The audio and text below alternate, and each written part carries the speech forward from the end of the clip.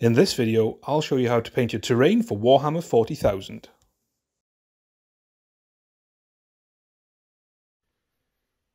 Get going with this first part of the ruin. So we've sprayed it Chaos Black. Now what I'm going to do is I'm going to paint this very roughly with a brown, and this is Steel Legion Drab.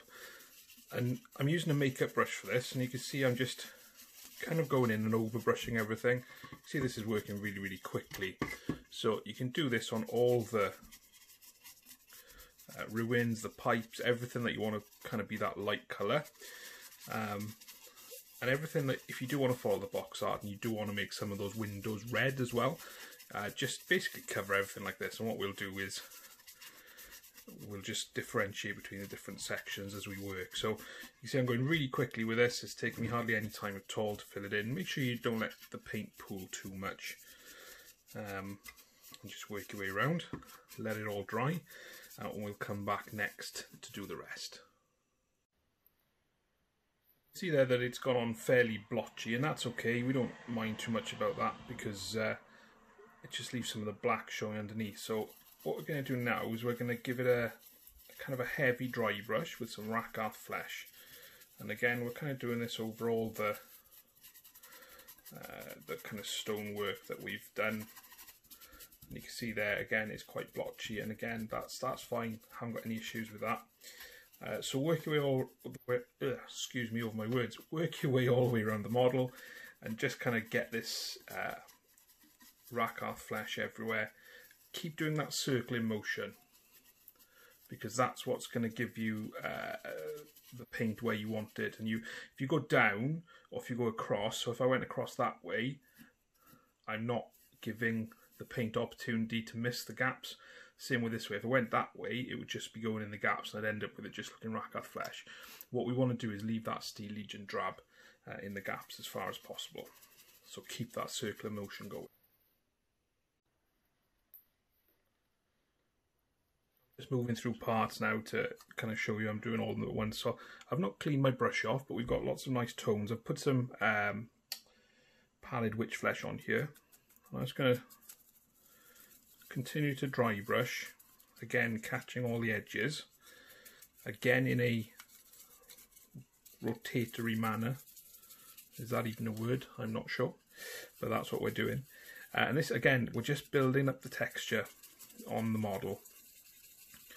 Now, we're not pushing into some of these gaps, we're just doing it lightly over the top. So again, that means we're going to get even more layers of depth, like you can see along there. That's really good, that's what we want for the model. And then if we look at this part here, so this bit is, I'll show you the other side because I finished that. This bit is kind of outside, so it's in the light. So just going to dry brush towards the edge, because what that'll do is give us a nice transition. So we've got dark coming through to light there. So just work your way around all the terrain with that Pallid Wych Flesh, and then we'll come back and start to have a look at some of the other colours. But this is building up a really nice kind of stone texture.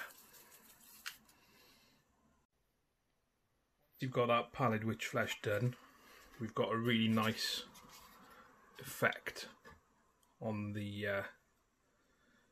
model. So what I'm going to do now is I'm going to show you a really quick way, if you want to follow the box art, to do some of the red bits, so like the window frames and the door. So the colour I'm going to use for this is Fleshed Hares Red. And the Fleshed Hares Red contrast is really quite strong. And it's quite thick, so you may need to thin it down a little.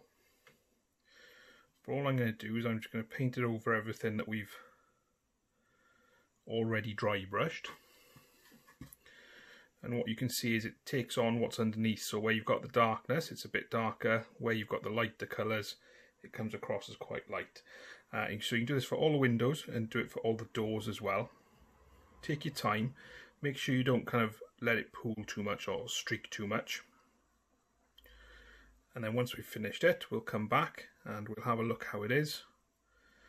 And we can go on to do the next steps of these reds.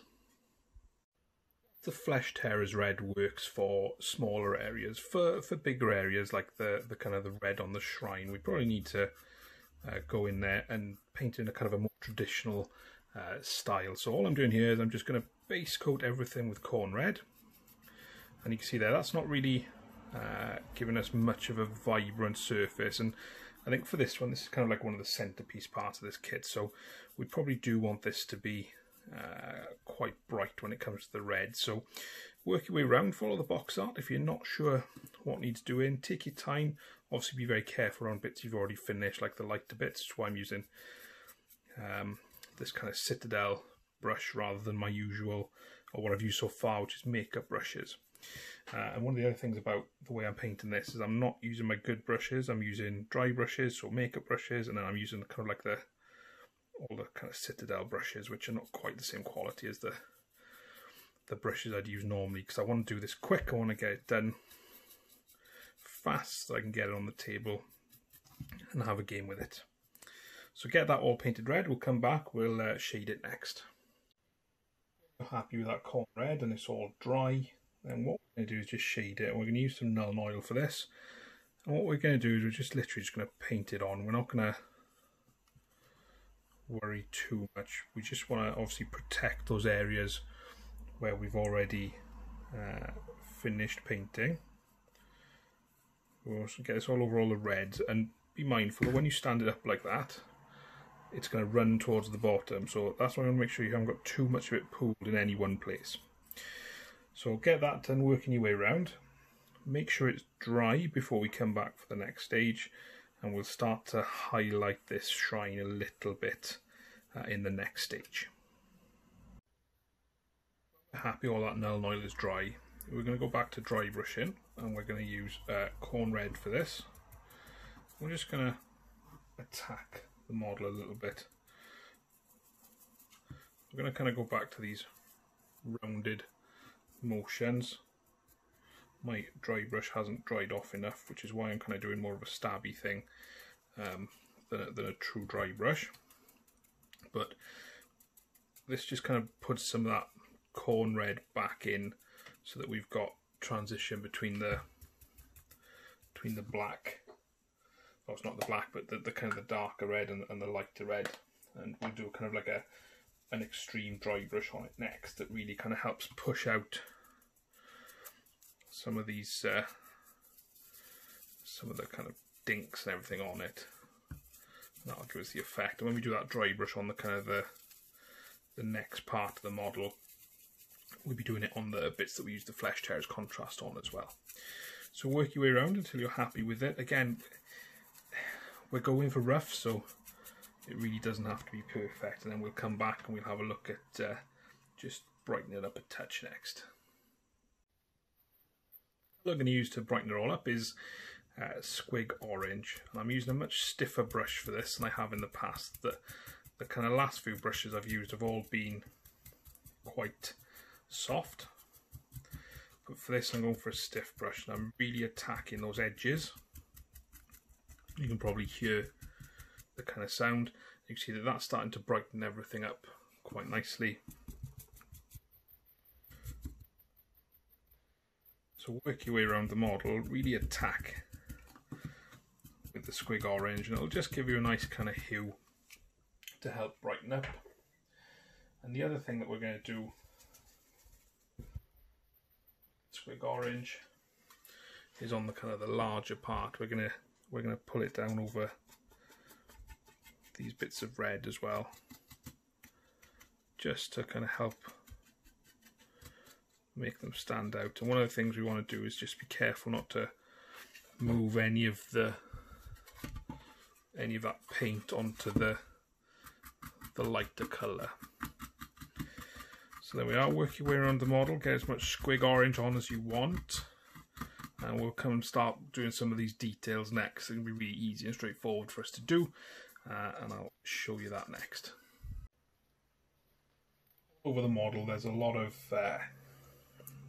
piping and tubing, and essentially all I'm going to do is I'm going to paint this with black Templar contrast paint, because what you'll do is it'll dry it in the recesses and settle, and it'll give you a highlight based off of the colour underneath, which is obviously all that dry brushed Pallid Wych Flesh and Rakarth Flesh. So I'm going to use Black Templar for most of it, but if you want to change things up, you can. You can use something like Dark Angel's Green to get some green pipes. Whatever float your boat, really, just to get some variation of colour in there. And the other thing I'm going to do is all the kind of areas are either going to be black or they're going to be metallic. So if we think, for example, this Mechanicus skull here, all of this side is going to be a kind of black metallic. You can always go back in and put another coat of Black Templar on if you wanted to make it darker. We've got all the wiring in here to do as well. And we've obviously got this half of the cog which is black. So you can see there just a quick little line. Pull that Black Templar around, let it dry, and if we need to put a second coat on, we will. It's nice and straightforward. So just like all the piping, anything's going to be metal. So we got vents over here. For example, we should just paint that with Black Templar.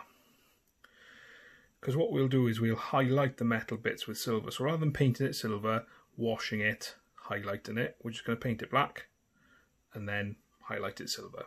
So work your way around, get all those bits you want to be black coloured in, and we'll come back and we'll have a look at highlighting it next. We wait for that Black Templar to dry. There are some areas where we do need to paint some metallic. So there's a lot of plates around the model like this one. So we want to paint this with metallic, and I'm just using iron hand steel for this. So it's very noisy outside today, so apologies for the constant traffic it might seem that I've got going past the house here. Not sure why. It's a Sunday afternoon, the weather's not particularly fantastic. So work your way around all the kind of models, looking for all these plates. So there's a few of them around the place. We've got some here on the back as well. And then once you finish that, we'll come back and we'll get them shaded and we'll highlight all the silver together. And the other, that's a major mistake I've made. So all you need to do is clean your brush off really quickly and get it back under there. There we are, problem solved. Just need to suck up this excess water. So there we are, you've learned something else there. The other area I was going to say where we need to figure out and get painted metal is the floor. And obviously for that I'm going to go back to my makeup brushes, and I'm just going to almost dry brush that on. So just in lines like that. Just take your time when you kind of come to the edge.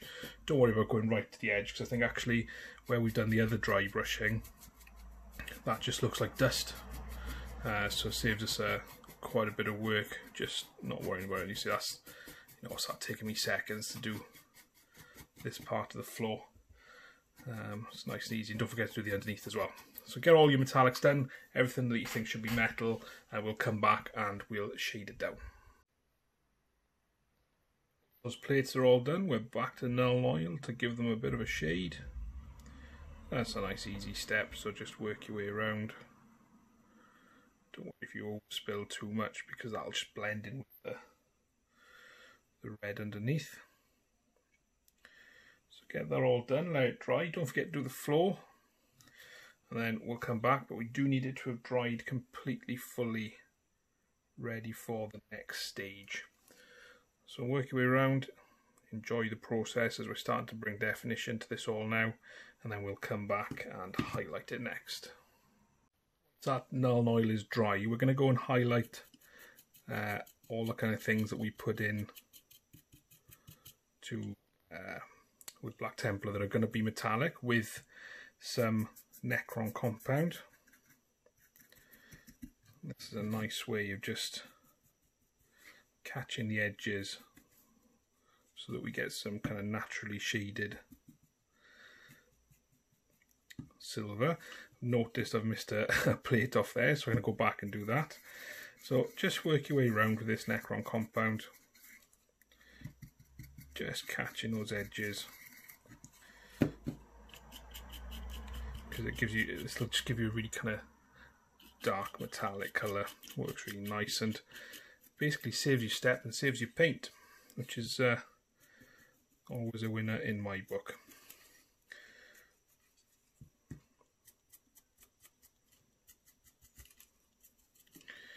Once once you're done with this, don't forget to obviously to do the big floor of the big building, and then we'll start working some more of the details because we're starting to get towards the end now.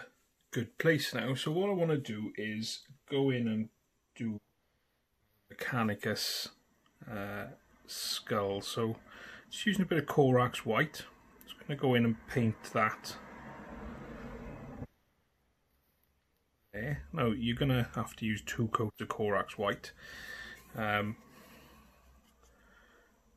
It does cover really well, but it's always better to be thinner and do a couple of coats and try and chunk it on. And again, you see there, not paying attention to what I'm doing, so I'm just going to clean my brush off and then pick up that excess from there. Simple. So don't forget you've got the one to do on the building as well. So get that done, and then we'll come back, shade it, and we'll highlight it. And then we're not really too far off, actually. I think we're going to be thereabouts. One of the other things you can do, whilst you've got the Corax White out and on your palette, is you can paint any screens or anything that you want to be a bright colour. So, for example, we've got this inside the Admech skulls. You've got the eyes, which we can paint with the Corax. So get that all done, come back, and then we'll move to some shading. Once that Corax White has dried, we're going to take some Apothecary White contrast paint and just paint it all over the areas that we've painted Corax White. Now this is one of those things where if you've made mistakes, don't worry too much. You can go back and tidy up after. And in fact, whatever you've done, whatever you paint, if you make a mistake, you can always go back and tidy it up, so it's not the end of the world. So just get that done on all the kind of white bits and let that dry. We'll come back and highlight it up a bit next. We wait for the Apothecary White to dry. We can highlight the black on the Admech symbols. And this is really easy. Just take some Mechanicus Standard Grey and then just draw your brush along the edge. Now, a bit thick there, so I'm just going to wipe it off. Now, we don't have to do this on all the cabling and the wiring, and you can if you want, but for me, I'm happy with the way the Black Templars worked. It's kind of highlighted everything for me, so I don't have to go back in and worry about that too much. So I'm going to do this on the other Mechanicus cog as well, and I'm going to use the brush to kind of re-establish the lines through the middle there. And I'm also going to kind of do the outside of the cog.